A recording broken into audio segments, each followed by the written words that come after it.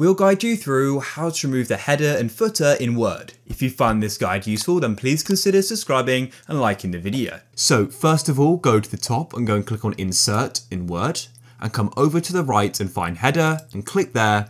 And then what you want to do is go and click on Remove Header like so. And as you can see, it will go and remove it. And we can do the same thing for the footer. Go over to the right of header, click on footer and click on remove footer, and the contents will be deleted. And then to adjust the size of it, what you need to do is go to the top of Word, click on view and go and click on ruler.